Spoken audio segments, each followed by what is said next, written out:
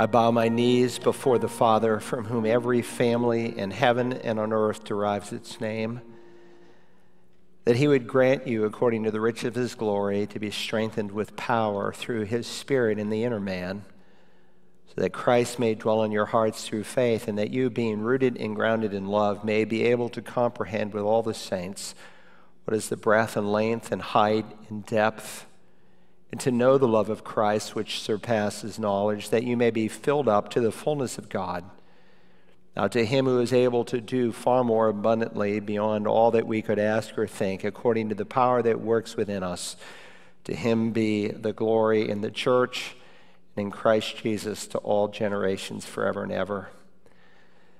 Father, we love you this morning. Thank you for this great prayer that Paul prayed for us, that we pray for ourselves, that through the indwelling presence of the Spirit who lives in our inner man, that Christ might dwell in a way where we are rooted and grounded in love.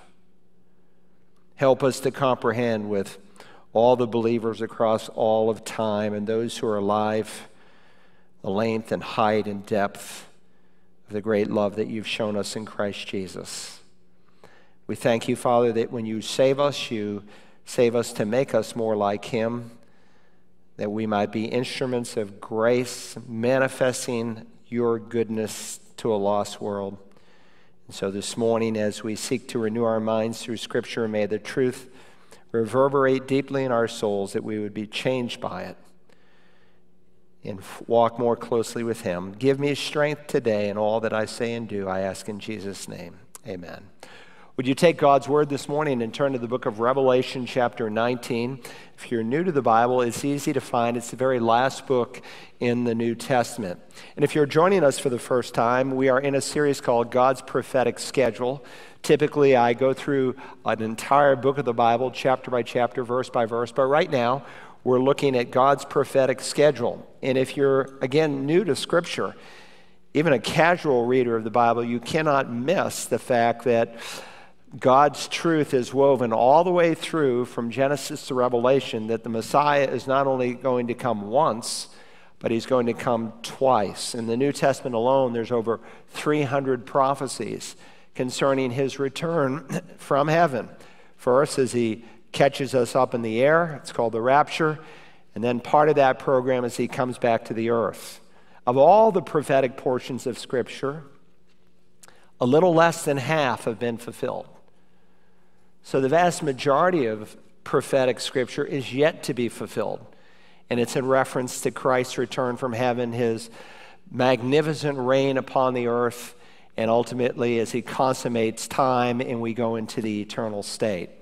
And as you read through Scripture, you discover there are two pictures of the Messiah. He comes as a suffering servant, but he also comes as a reigning king. And very often, if you were with us in our study of Daniel and Revelation, in a single passage of Scripture, both comings are found. And what many of the Old Testament saints and even the early apostles didn't initially understand is that there's a gap of time between his first coming and his second coming. God knew, of course, that he would come to his own, and his own, meaning the Jewish people, for the most part, would not receive him. Only a remnant of Jewish people responded. And so God delayed the kingdom. That's Matthew chapter 13. The coming kingdom is yet to unfold, but it is going to unfold. So we're between two great mountain peaks of prophecy. Between the peak of his first coming, the peak of his second coming, between that there's a valley, so to speak, known as the church age. And so there's coming a time when God is going to catch up his church. Things are going to change, and God will switch to the Jewish people. The Jewish people will once again lead in terms of disseminating spiritual truth. In fact, the Scripture is very clear that in reference to the second coming, Jesus cannot come back for the second coming until the Jews repent and believe. And Jesus made that very clear, and we've been studying that in the Olivet Discourse. And so the spirit of prophecy is about the Lord Jesus. In fact, the Bible concludes with the final thought where Jesus said, "Yes, I am coming quickly." And John says, "Amen, even so come, Lord Jesus." And so the Jewish people are going to return to the Messiah, all Israel, to use Paul's expression, all Israel will be saved, and then God will begin to unfold a new program. So this is where we're at. Jesus said, "For I say to you, from now on, you will not see me." He's speaking to all Jewish people. "You will not see me until you say, 'Blessed is he who comes in the name of the Lord.'" So the Jewish people are going to believe as a whole, holistically. The one who came in the name of Yahweh, they will acknowledge it. And so if you remember, they're on the Mount of Olives. Jesus is about ready to ascend up into heaven. And the disciples asked a penetrating question. They said, "Lord, is it at this time that you are going to restore the kingdom to Israel?" See, unlike so many Christians today, these Jewish apostles believed that there would be a literal, actual kingdom that Christ would initiate upon the earth. And they are asking an important question because Jesus, in this context, is speaking about the Holy Spirit. And in the Old Testament, when the kingdom comes upon the earth, there's a powerful movement of the Spirit across the entire planet. And so these men, being drenched in the Old Testament scriptures, think, well, maybe this is the time. To which Jesus responds, "It is not for you to know times or epochs which the Father has fixed by his own authority." Now, if Jesus was going to correct a false view, this would have been the time to do it. And so someone criticized me this week, and I'm used to criticism. It's okay. It doesn't bother me. And they said, "You're talking all the time about Israel." I said, "You cannot preach on Bible prophecy without making a distinction between Israel and the church. The church is not the new Israel." And while that has become the popular position amongst many Christians, Jesus made it clear, he's speaking to a Jewish audience, "I cannot come back until you as a nation say, 'Blessed is he who comes in the name of the Lord.'" And just as God used Israel to bring the first coming, he's going to use them to bring about the second coming. And so unlike the Reform movement that say, well, there is no literal coming kingdom, Jesus just said, look, you're consumed with times and dates, and you don't need to be consumed with that. Again, this would have been the perfect time to correct bad theology, and it would have fixed it for the next few thousand years. No, you guys understand there's no more kingdom. It's not going to happen, but he doesn't say that. He just says, "But you shall receive power when the Holy Spirit has come upon you, and you shall be my witnesses both in Jerusalem and in all Judea and Samaria and even to the remotest part of the earth." What you need to be consumed with is the commission, the Great Commission, which is an overflow really of the Great Commandment. So again, here's the big picture, and this is one of the reasons we are doing this series on Bible prophecy. Here's kind of a schematic of how things will unfold. It's a partial schematic. The next event, as you can see on this, is the rapture of the church. The word rapture is from the Greek word harpazo. It means to be caught up, and there's a Latin translation of the Bible that was used for 1,000 years, and they translate it coming directly into English as rapture.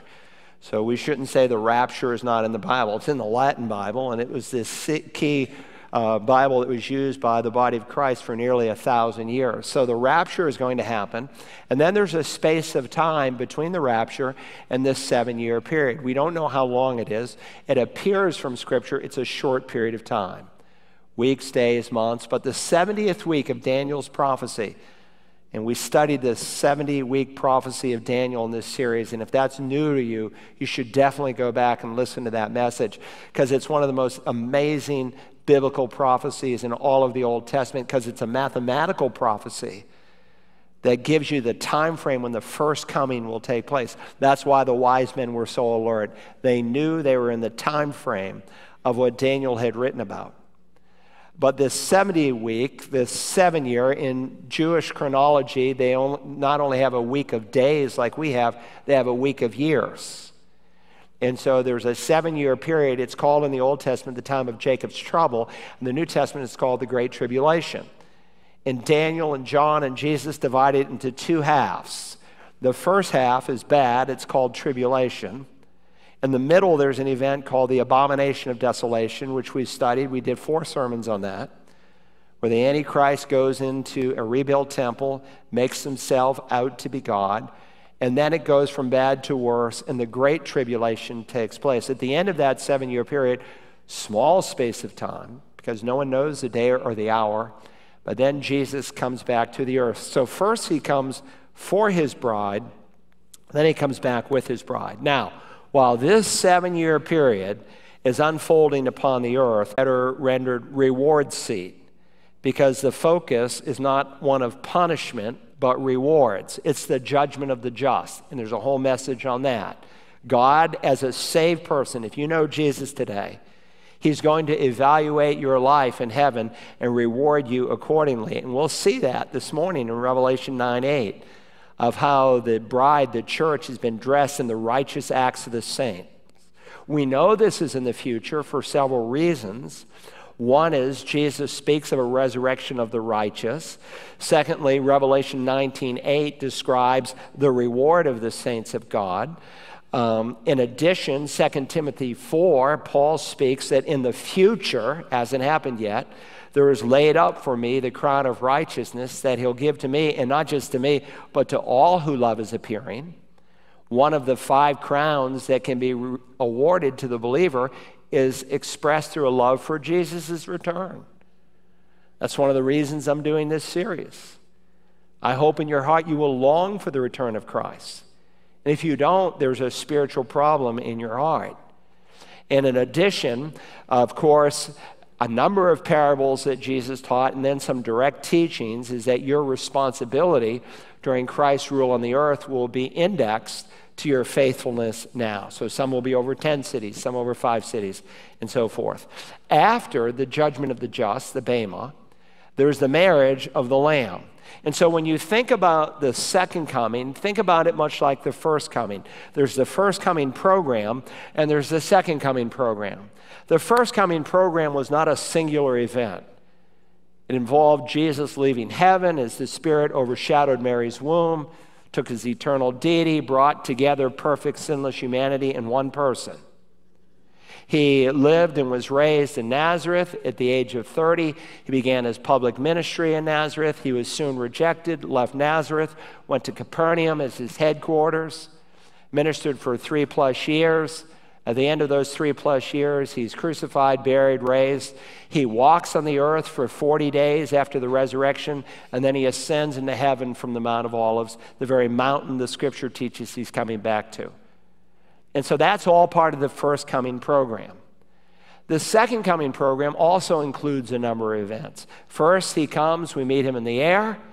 We're brought into heaven. There's some things transpiring in heaven while there's a program that is unfolding on the earth. And one of the functions of the Great Tribulation period, again called the time of Jacob's trouble, is to give people who have never heard the gospel before in clarity and in power a final opportunity to repent and to believe.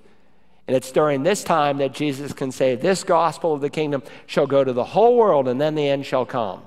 So what we're attempting to do, and we should continue to do it, we shouldn't say, well, it's going to be fulfilled, so I can just sit on my hands. No, we are to be obedient Christians. We're to do everything we can in our power with God's strength and by his provision to reach the gospel, bring the gospel to the world. It is going to happen. And so John sees this massive group of people from every tribe, tongue, and nation who, through Jewish evangelists, 144,000 of them, every tribe, tongue, and nation participate in giving their lives to Christ. And so the Bema takes place, but there's also a marriage that's made in heaven that happens during this 7-year period. Now, I suppose everyone wants to say, I have a marriage made in heaven. Well, there's going to be a literal marriage that will be made in heaven. It's called in our passage this morning, the marriage of the Lamb. And so first we'll be caught up, the rapture. Then we'll see this morning we'll be dressed up as he clothes us in fine linen. And in the process, through the marriage of the Lamb and the supper that will be followed, we'll be cheered up. And there will be many blessed days, great days that we have to look forward to. But if you are lost, and you don't know Christ as your Savior, and you die without him, you will not be a part of this great wedding. You will spend your eternity under the eternal wrath of God Almighty. Now, that's not God's desire. God's desire is that you be saved. But when Jesus comes back to the earth, it's one of the most anticipated events in all of human history. All doubts will be ended. All debates will be silenced. It will just be finalized. It will be the final apologetic. Every eye will see him. When we meet him in the air, just the church will see him. But at the second coming to the earth, every eye will see him. Every mouth will be closed. Now, beginning here in Revelation chapter 19, follow along starting in verse 7. John writes, "Let us rejoice and be glad and give the glory to him. For the marriage of the Lamb has come, and his bride has made herself ready. It was given to her to clothe herself in fine linen, bright and clean. For the fine linen is the righteous acts of the saints." Then he said to me, "Write, blessed are those who are invited to the marriage supper of the Lamb." And he said to me, "These are true words of God." Then I fell at his feet to worship him. But he said to me, "Do not do that. I am a fellow servant of yours and your brethren who hold the testimony of Jesus. Worship God, for the testimony of Jesus is the spirit of prophecy." Now, the first 6 verses that I'll just briefly run through to give us some context this morning, they basically are a marriage announcement. When you are going to have a wedding, there's usually an announcement that precedes it. And so these verses represent the marriage announcement. And there's a lot of praise and singing, a chorus that is unfolding. In fact, when Babylon falls, if you remember the broader context, chapters 17 and 18 speak of this place called Babylon.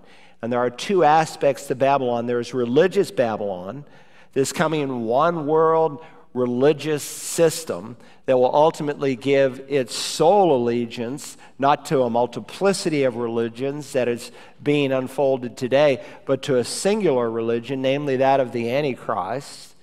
And then there's economic Babylon, and the 2 are brought together because no one will be able to buy or sell anything unless they take the mark of the beast. And so we've studied both aspects of Babylon already in this series. Well, at the end of chapter 18, God crushes it. He destroys that physical capital in which Babylon has its headquarters. And so if you look back at chapter 18 and verse 20, an angel of God shouts, "Rejoice over her, O heaven, and you saints and apostles and prophets, because God has pronounced judgments for you against her." These are the people in chapters 17 and 18 who hated the people of God, who persecuted the people of God, who chopped off literally their heads for following Jesus. And what we read in the first 6 verses here of chapter 19 is their response to that command to rejoice. Look at chapter 19, verse 1. "After these things, I heard something like a loud voice of a great multitude in heaven saying, 'Hallelujah! Salvation and glory and power belong to our God.'" Now, don't miss the context. Remember, the chapter and verse divisions are artificial. They're added almost 1,000 years after the Bible is complete. So whenever you see this phrase, "after these things," and it appears throughout the book of Revelation, it's signaling you that there's a change of subject.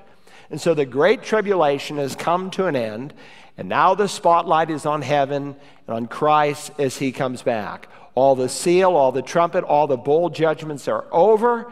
And so John has heard of the fall of Babylon. He heard something that he said is like a loud voice. It's interesting, these 2 words, loud voices, phone, megale.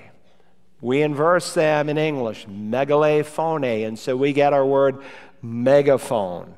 And so we're told that this great multitude creates this loud voice. Now, we were first introduced to the great multitude in Revelation chapter 7 and verse 9. Let me read it to you.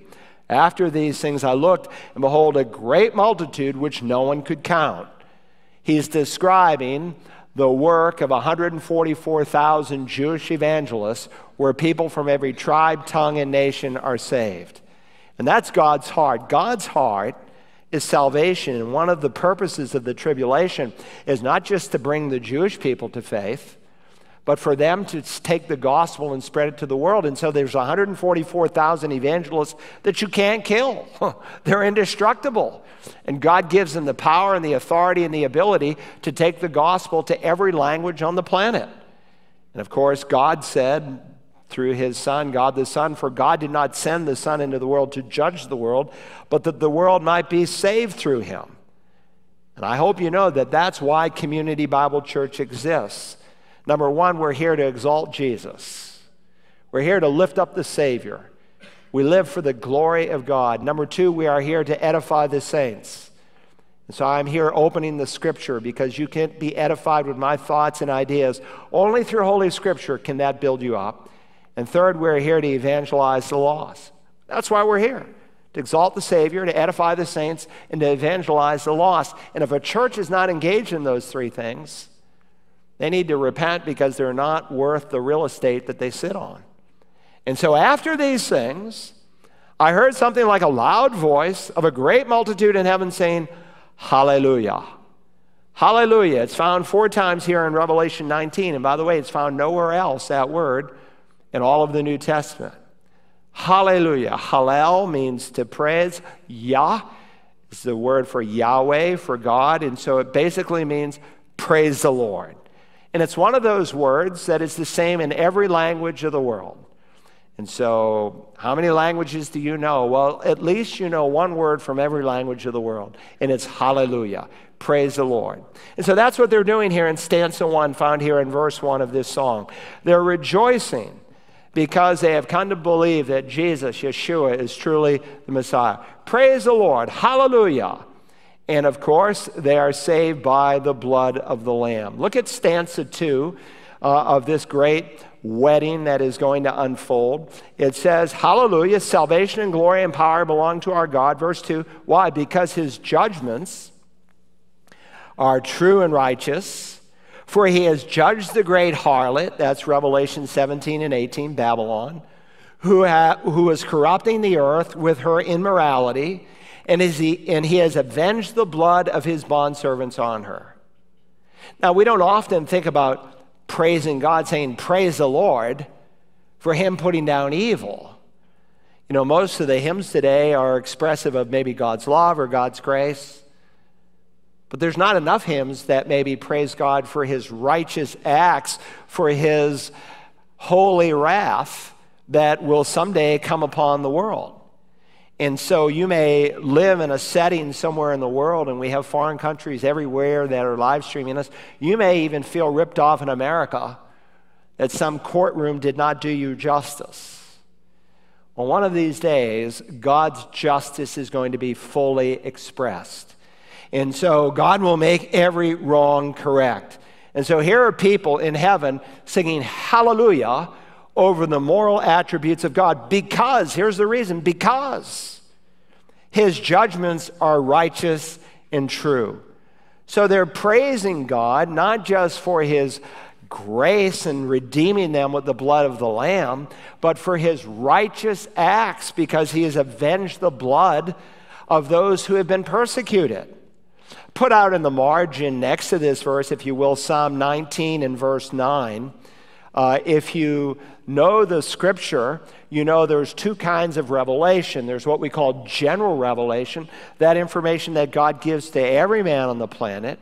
And then there's what we call specific, kind of appointed revelation that not everyone receives, largely because they don't respond to general revelation. And so if you know Psalm 19, it's a Psalm of David, and it opens up with general revelation. The heavens are telling of the glory of God, and their expanse is declaring the work of his hands. No man can say, is there a God? Does God exist? Because his fingerprints are all over his creation. That's why never in the New Testament, unlike the modern church, no one ever in the New Testament spends 1/2 of one verse defending the existence of God. If you meet a person who's an atheist, just lovingly tell them, you're really not. You know there's a God. They do. Why? Because his invisible attributes, his eternal nature, it's all seen through the things he has made. The heavens are declaring the glory of God. And then he moves to specific revelation in verse 7 of that psalm. Let me read it to you. The law of the Lord is perfect, restoring the soul. The testimony of the Lord is sure, making wise the simple. The precepts of the Lord are right, rejoicing the heart. The commandment of the Lord is pure, enlightening the eyes. And then in the next verse, this is the verse that John quotes, verse 9 of Psalm 19. The fear of the Lord is clean, enduring forever. The judgments of the Lord are true. They are righteous altogether. So no one can ever question or challenge the fact that God will only act justly, because God's judgments are true and righteous. For he has judged the great harlot who is corrupting the earth with her immorality, for he has avenged the blood of his bondservants on her. So here's millions of untold saints in heaven who are singing that great message. God has judged the great harlot. Notice the second quotation. By the way, if you're new to the Bible, when you see that change in typeset, at least in the New American Standard, different publishers do it different way, and it goes to all caps. That tells you it's an Old Testament quotation. And the second quotation is from the book of Deuteronomy. It's a partial quotation. It's part of the Song of Moses. The Song of Moses is sung on 3 different occasions in the Old Testament. Most memorably, when they cross the Red Sea, God splits it in 2. They walk between a wall of water. Then Pharaoh and his army, who had evilly treated the people of God, they're all drowned in the Red Sea. And so he's quoting that and saying, just like Pharaoh and his army cruelly treated the people of God, even so Babylon, unrighteous Babylon, would treat these saints in an unworthy way. And so they're praising God for his wrath. Now understand, at this point in the Revelation, if you know the book, no one else is going to be saved. Man has hardened his heart beyond all possibilities. No one else will be saved. Now, again, we don't think so much about praising God for his righteous, just acts, but we should. Look at verse 3. And a second time they said, Hallelujah! Her smoke rises up forever and ever. And so again, typically we praise God for his love, his grace, his mercy, his glory. But here they are praising God for his unrelenting, terrifying judgment that is about to come, for divine justice. And that's a good thing. God's justice is true. It is righteous. And by the way, it is entirely predictable. It's not whimsical. It doesn't fly off the handle like we might. It's totally predictable. It's always in response to sin. And so here they are. Look at verse 4. You go to the third stanza of this great hallelujah. And the 24 elders and the 4 living creatures, they're a category of angelic beings, fell down and worshiped God who sits on the throne, saying, Amen, hallelujah. Now 6 times in the Revelation you meet the 24 elders. And there are some Christians who think, well, there's just the second coming. We all go to heaven. There's one big judgment, and it's all done and over. And they very sloppily handle the scripture. And then there are some Christians who think that we'll be here for the time of the Great Tribulation. When, as we'll see this morning, no, God has to take us up to prepare his bride to bring us back. And so we won't be here. And so who are these 24 elders? Well, the post-tribulationists or the amillennialists, both, they just say, well, these are 24 angels. These aren't angels. They're called presbyteros. These are elders. And they're sitting on thrones. You never see angels sitting on thrones. Sitting on a throne to rule and reign with Christ is only promised to the church. And elders typically are older gentlemen. And by the way, angels never age. And while angels do wear white and white garments, it's more commonly an expression of believers, and angels never wear crowns. Crowns are only promised to the church. And so if you remember back in Revelation 4, these elders who are representative of the church receive crowns. And there are 5 crowns that are given to the believer. And one of those crowns is for those who love his appearing. And so if there's not a love in your heart for the return of Christ, there's something wrong there. And so these are not angels, for that matter. Neither is this the people of Israel, as some have tried to postulate. Israel has been under judgment. This is the time of Jacob's trouble, to bring them to their knees, to say that Jesus is Lord. These are God's men. Right out in the margin, would you, next to this verse, Psalm 106:48, because I want to highlight two heavenly words that these 24 elders are using. Amen, hallelujah. By the way, in the Old Testament, this is a quotation from Psalm 106:48, where they're brought together. Blessed be the Lord, the God of Israel, from everlasting even to everlasting. And let all the people say, amen, and it's the word hallelujah. We interpret it, praise the Lord. The LEB, the Lexham edition, says, amen, praise Yah. And again, it's the word hallelujah. Now, amen is another of the most universal words. Hallelujah is perfectly universal. Amen, well, it's inflected differently. Like if you heard some of the Russians and Ukrainians who were here for our World Missions Conference, they don't say amen, they say amen. But it's the same word. And the word amen is used in two ways. It's used before a statement is made to underscore the importance of the statement, or it's made after a statement is made to basically give your affirmation to that statement. So, for instance, Jesus said, truly, truly, I say to you that he who hears my word and believes him who sent me has, this moment, eternal life, and does not come into judgment, but has passed out of death into life. Those two words, truly, truly. Now, in our English Bibles, most English translations say truly, truly. Most other Bibles in the world don't translate the words. They just say, amen, amen. That's literally what it says, amen, amen. Why do we say truly, truly? Because it's a different usage of the word amen. It's put in the front. In other words, when Jesus wants to get your attention, 25 times in the New Testament, Jesus says, amen, amen. In other words, what I'm about to say, listen to, because it's critically important. But when you place the word amen at the end of a statement, it takes on a different nuance. Again, words find their meaning in context, just like in English. A trunk. Are we referring to what's in front of an elephant? What's at the base of a tree? What's over a sailor's shoulder? What's behind a car? All depends on the context. Well, when the word amen is used at the end of a sentence, you're basically saying, I agree, so be it. And so that's how it's used here. The 24 elders and the 4 living creatures fell down and worshiped God who sits on the throne, saying, amen. Hallelujah to the great truth that God had just revealed, that Babylon has been judged. And by the way, if you're a little reluctant to use these words, this is the language of heaven. Now, they can be abused, and we can say, hallelujah, praise the Lord. When I go to India, they love hallelujah. They just say, hallelujah, and everybody goes, hallelujah. I noticed when one of our missionaries from India was here, he said, hallelujah, and I think he expected a hallelujah, but nobody said anything, except maybe Sham up there. Anyway, but in either case, sometimes it's abused. Sometimes amen is abused. Years ago, when we met over in the other worship center, what is our fellowship hall, we had a lady there one day, and just about every word I said, she said, amen. I'd say something, amen. I could have said, Satan is God, and she would have said, amen.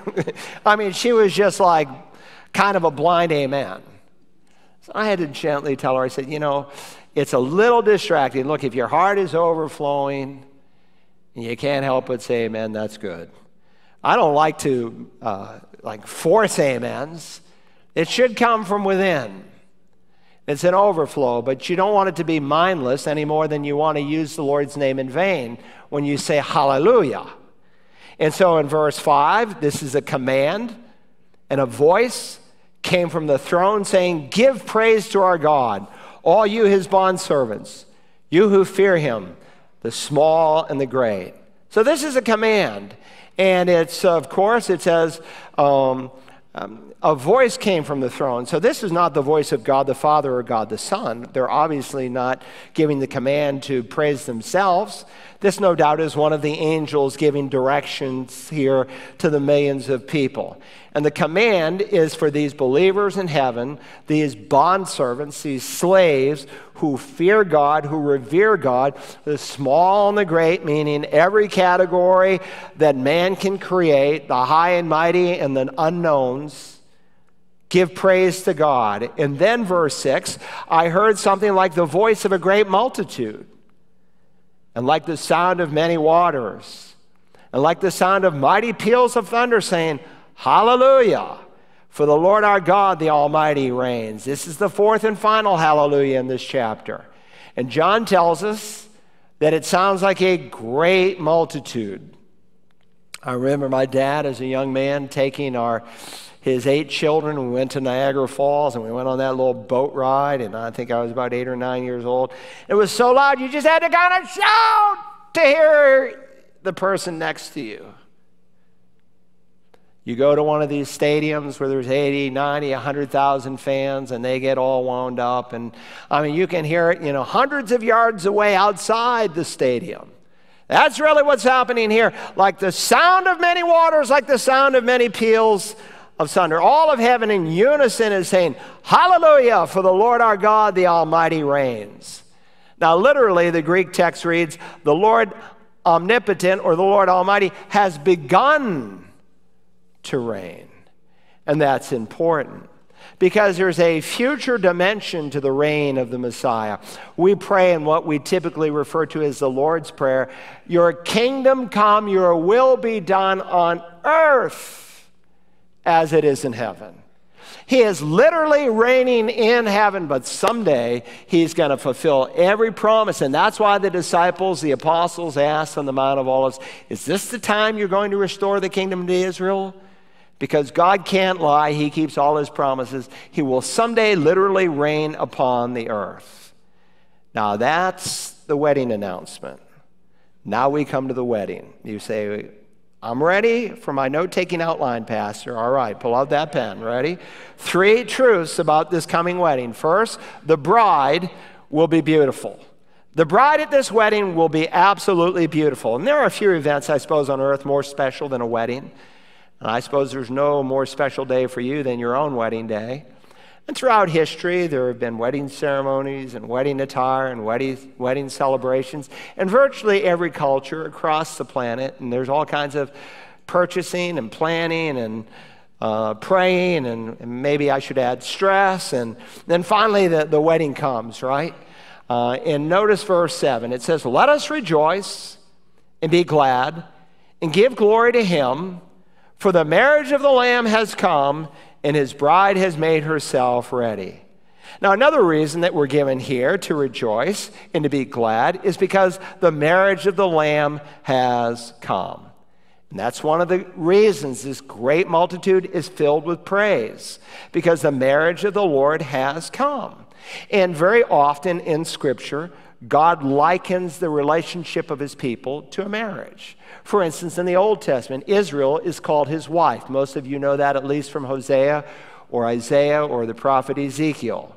But in the New Testament, the church is described as betrothed, and there's a difference.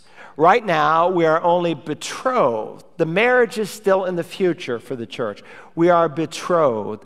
And so this betrothal is about to change into a marriage, and so the imagery is going to change. You see, in Bible times, there was basically 4 events when two people came together. One is there was the betrothal. Then there was the formal presentation. Then there was the ceremony. And then there was the great reception or feast that followed. Now, we have a little children's rhyme we used to say and kind of edge somebody with. We'd see 2 people who liked each other. John and Katie sitting in a tree, Kissing. First comes love, then comes marriage, then comes Johnny in a baby carriage, right? Well, understand that's not the way it worked in biblical times. In fact, it doesn't work that way today, even amongst Orthodox families. It's not first comes love, then comes marriage. It's first comes marriage, and then comes love. And that's an important distinction. First, you make a formal commitment to a person that we're going to see betrothal is referred to. And unlike an engagement that can easily be broken, a betrothal was a binding agreement in Scripture. There are 4 people in the Old Testament who are called betrothed, and yet they are referred to as husband and wife, though the relationship had not yet been consummated. There is one couple in the New Testament that are described as betrothed, Joseph and Mary. Joseph is called the husband of Mary, but the relationship had not yet been consummated. And that's why when Joseph finds out Mary's pregnant, wanting to obey the law, he assumes she had been unfaithful, but because he loved her, he's going to put her away secretly. He's going to write a certificate of divorce. And so because only Jews practice betrothal, so the exception clause in the Gospel of Matthew.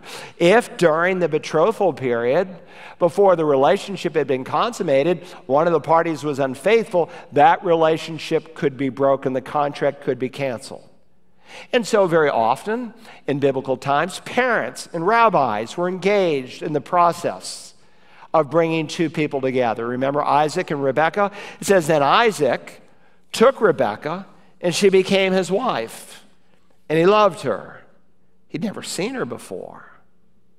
It was all built up, all described.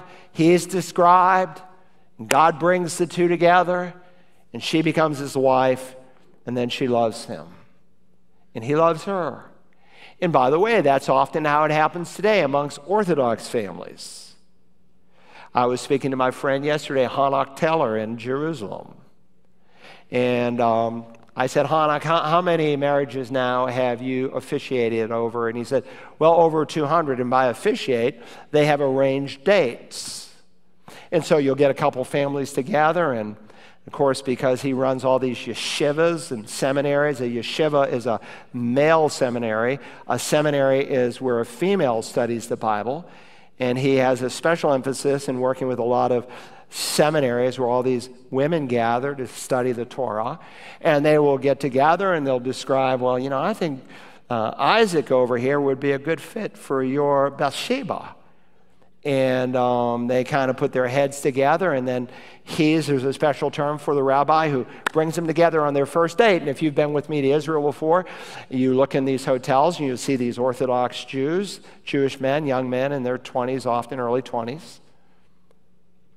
And they're meeting a woman for the first time. They're in that public place.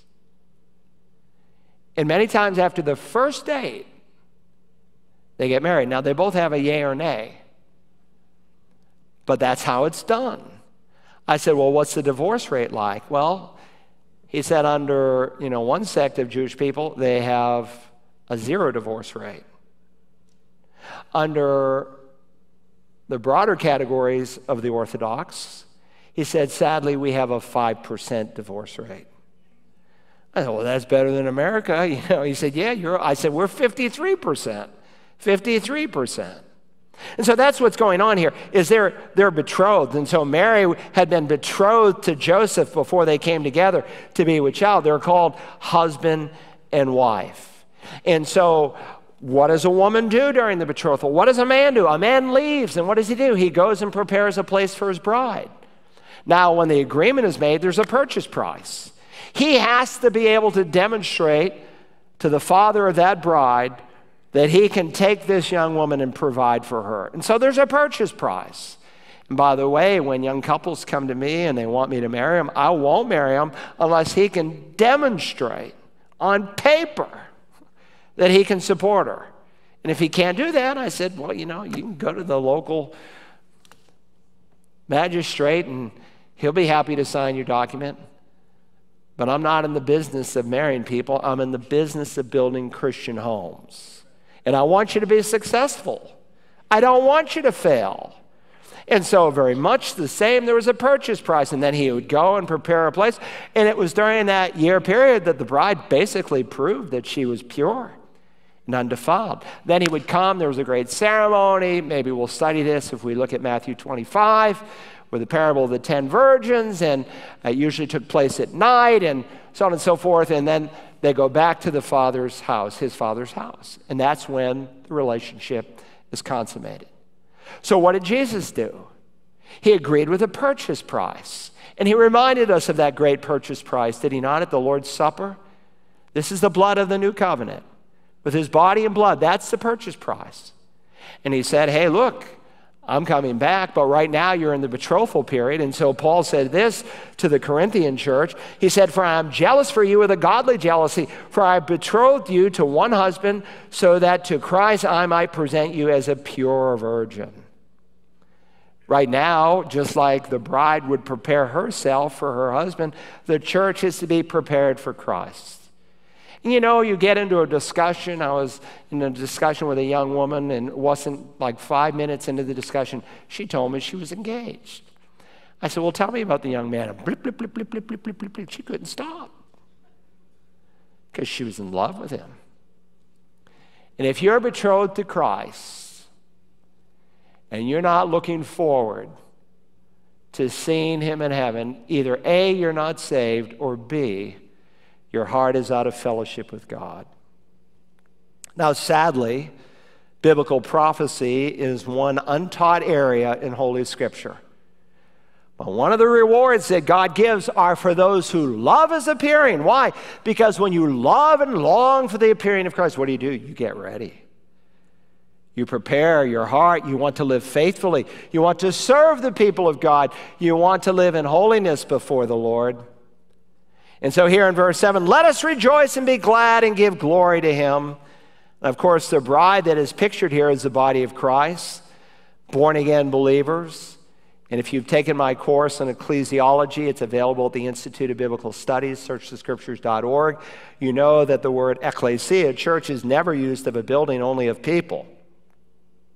This is not Community Bible Church, technically. Now, we say that because it's a modern-day usage of the word. We don't really go to church. We are the church. This is the meeting place of Community Bible Church. And collectively, we are the body of Christ, not just locally, but with the whole universal church, all born-again believers. And so the bride is giving glory and honor and praise to the groom. Why? Look at it. For the marriage of the Lamb has come, and the bride has made herself ready. So another aspect of the betrothal was the price paid by the groom. In this case, it was the blood of the Lord Jesus. For the marriage of the Lamb has come. He's referred to here as the Lamb. Christ gave himself for the church, the scripture says. We've been bought with a price. You were bought with the blood of God. Please understand that when a woman is pregnant, the blood that is flowing through the little baby in her womb is not the blood that is in the mother's veins. Paternity suits years ago were determined by whether or not it matched the father's blood. But Jesus didn't have a human father. He was sired by God the Holy Spirit. The Spirit of God overshadowed Mary's womb. And the blood flowing through the veins of Jesus was the blood of God. You said, I didn't know God had blood. He did when he was here on the earth. And so Paul states it plainly in Acts chapter 20 that you were purchased, the church was purchased by the blood of God. It's holy blood, it's precious blood. That's the purchase price. He's left. Where has he gone? To prepare a place for you. In my Father's house are many dwelling places. Mansions, the old King James says. The word mansion in the 17th century meant a room. Today it means something entirely different. In my Father's house are many rooms, you could say. If it were not so, I would have told you, for I go and prepare a place for you, and if I go and prepare a place for you, I will come again and receive you to myself. That's the rapture. He's going to take us back where? To the Father's house. And so this is the promise. He's going to come for us. He's going to take us to the Father's house. Why? Because he's prepared a place for us. And when we get there, what is he going to do? There's going to be a time of evaluation where God looks at our service to Christ. There's going to be a presentation where the bride is presented to the Father. Again, this slide pictures the big scheme of things. The rapture takes place, the Bema, the judgment of the just, unfolds in heaven, and then the marriage of the Lamb takes place. Now notice verse 8 here. It says, it was given to her to clothe herself in fine linen, bright and clean, for the fine linen is the righteous acts of the saints. So Christ's bride has been robed, the text says, in fine linen, bright and clean. 3 descriptive words. First, fine linen. That speaks of an expensive, valuable cloth or robe, just like a bridal dress is often very expensive, and women want to spend many times a lot of money. It bothers us as men if we're paying for the wedding. But secondly, her bridal dress is also bright. It's the word lampos. We get our English word lamp from it. It's bright. It's shining. In addition, third, it's clean. It's pure. In fact, in Revelation 4 and in Revelation 7, it's described as being white. Why is it that in Western cultures, a bride will wear an expensive piece of cloth that's bright, that's clean, that's white? Where do they get that from? Right here, from the text of Holy Scripture. For the fine linen, here it says, is the righteous acts of the saints. Now, at first reading, that may seem a little confusing, because all true believers know that you cannot earn your way to heaven. So how is it that the fine linen, these magnificent, clean, bright robes, are the righteous acts of the saints? Because in the Revelation, robes are used in 2 ways. First, of the robe that God gives you when you are justified. When God saves you, he gives you a righteousness that you cannot achieve.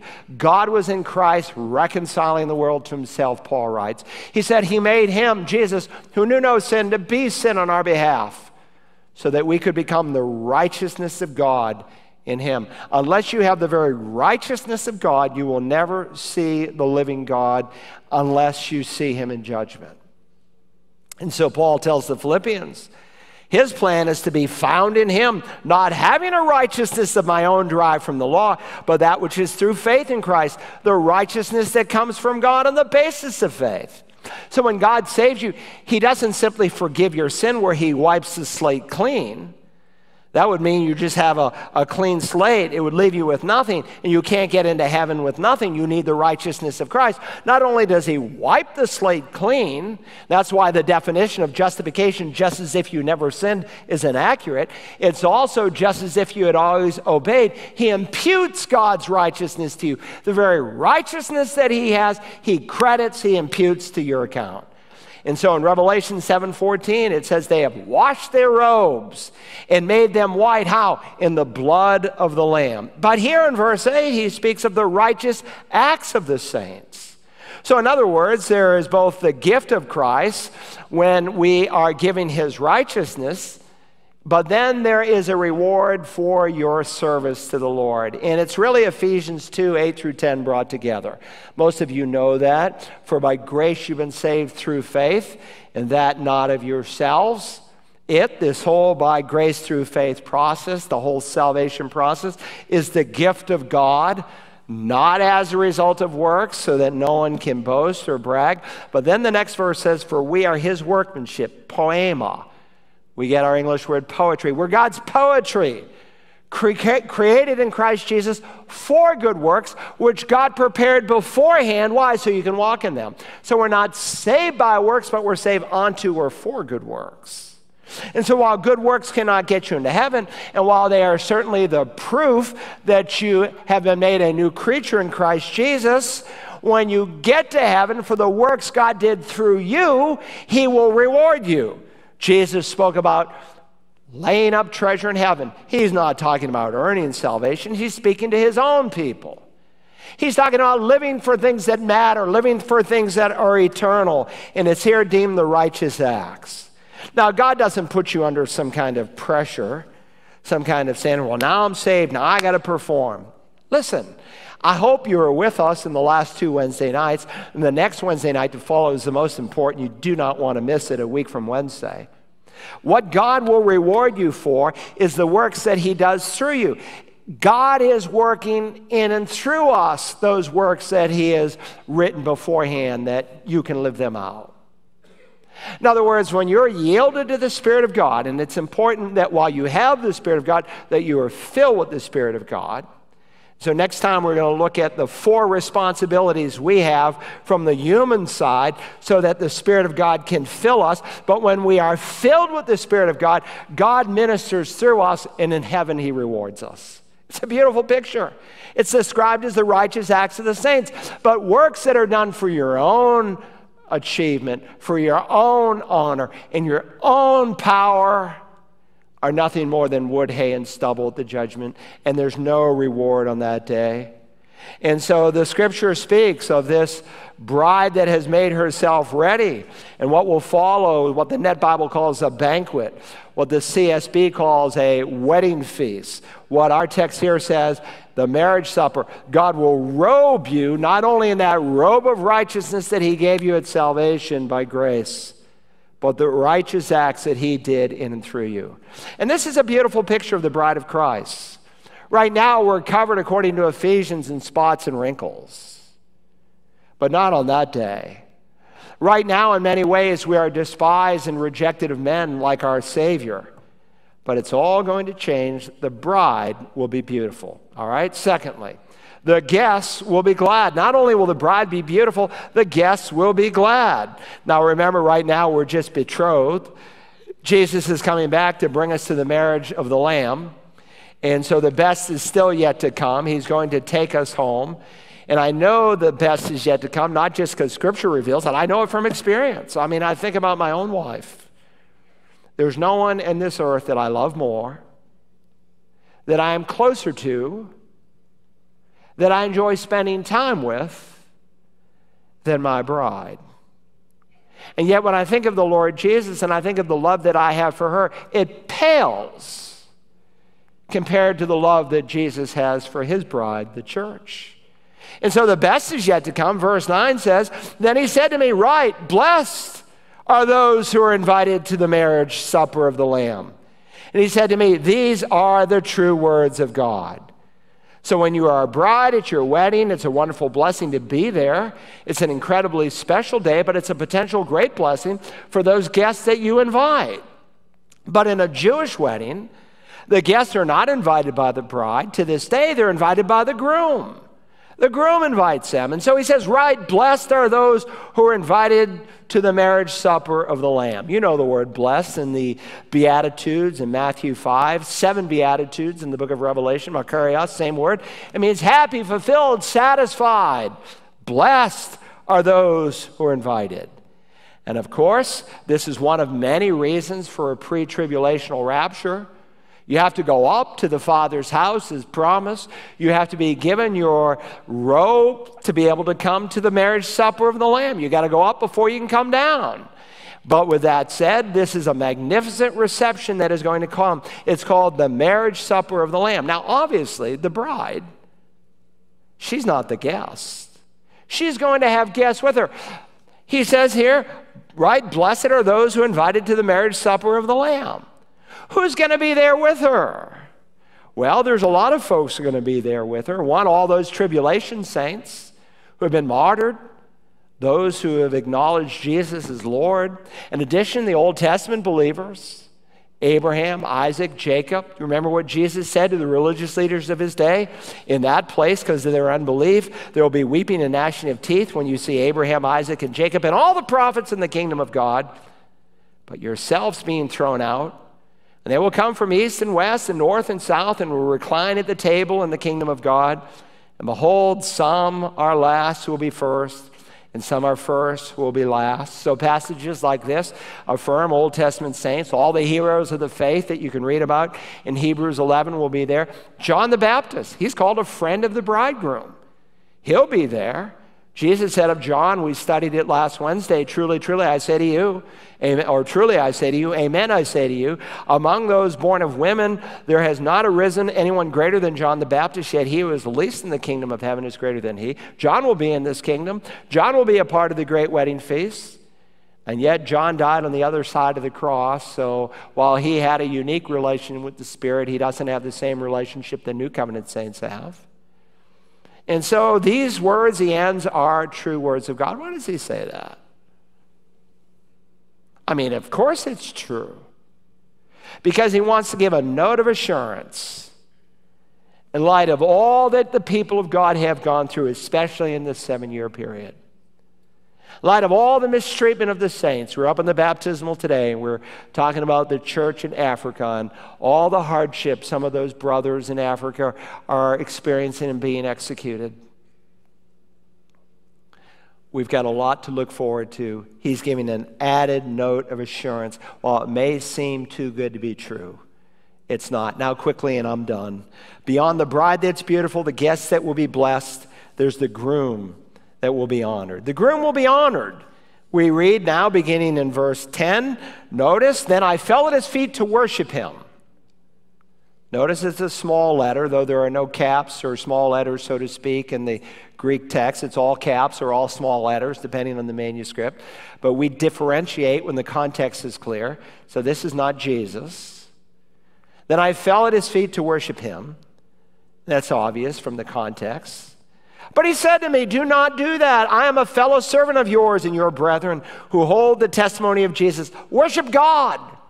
For the testimony of Jesus is the spirit of prophecy.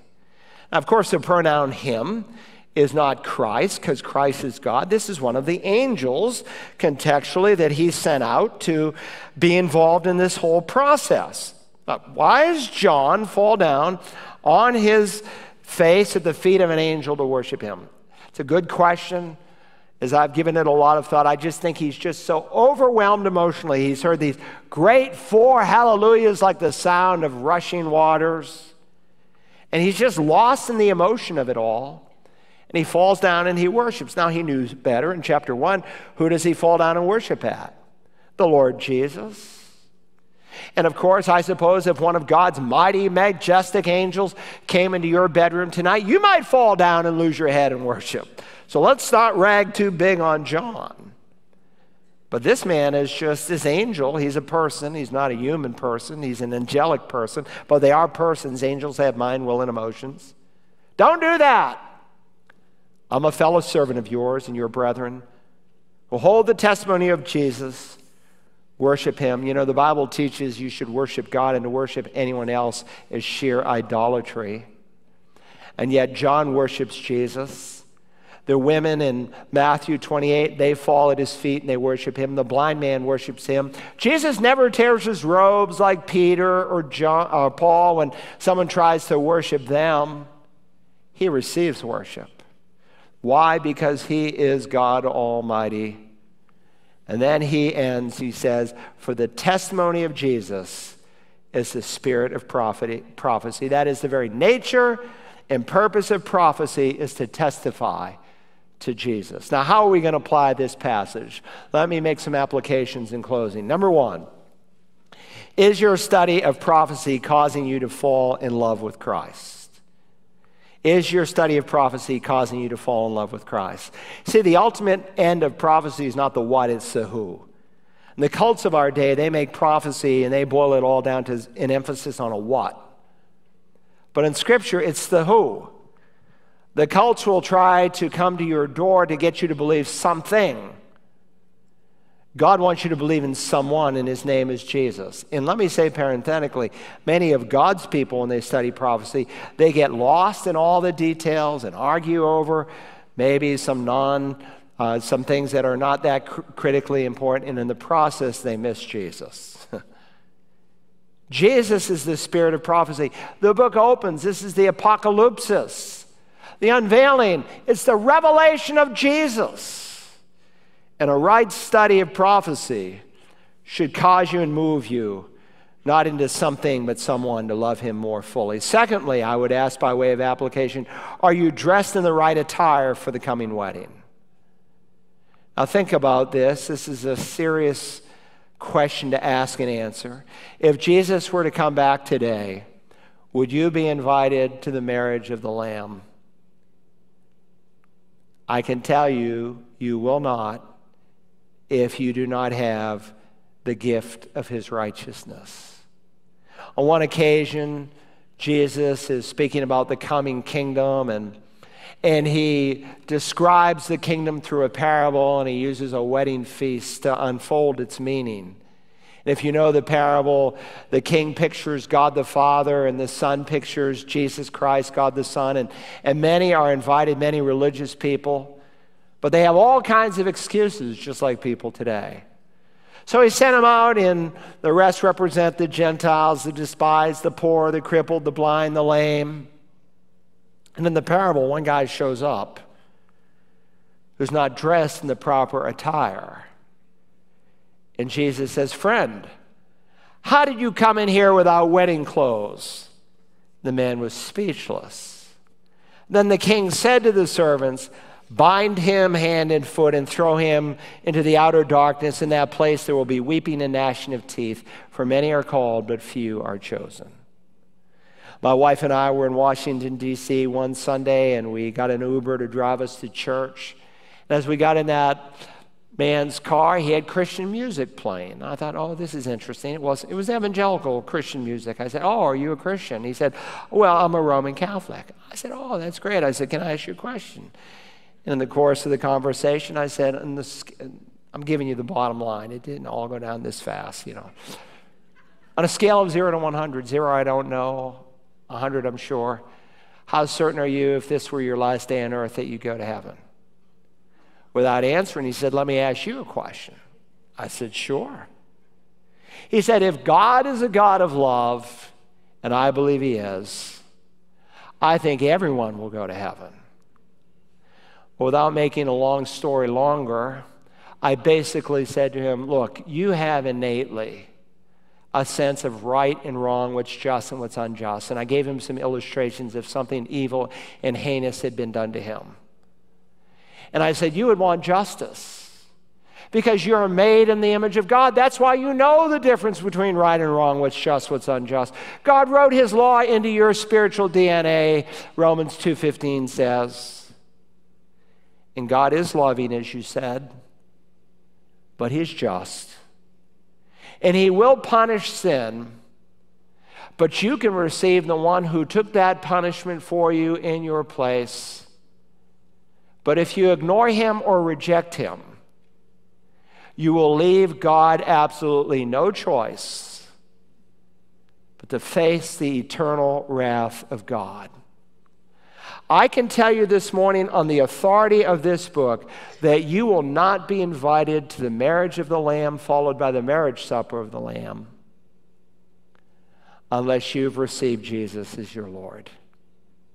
And you must hate your sin. There must be a disdain for what God calls wrong, and you must put your trust, your full weight, your full confidence in the one who died, was buried, and was raised for you. And if you will do that, you'll be given a robe of righteousness. The Spirit of God will regenerate you on the inside. You'll become a new creation.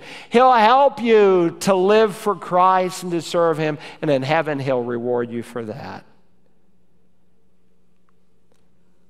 So would you be invited? And if you are one that will be invited, what kind of robe are you making for that coming day? Now, our Father, we love you and thank you for incredible grace. We deserve nothing but wrath, but you in your mercy came to rescue us through your Son. And thank you that we who are betrothed to him, that he will come again for us. He will take us to the place that he's prepared for us, and we will be with him forever. In the interim, help us to depend upon the Spirit whom you've sent as our comforter, as our helper, that we might serve him well. Help someone today, Father, who's not really sure that heaven is their home, that they've been given this gift of righteousness.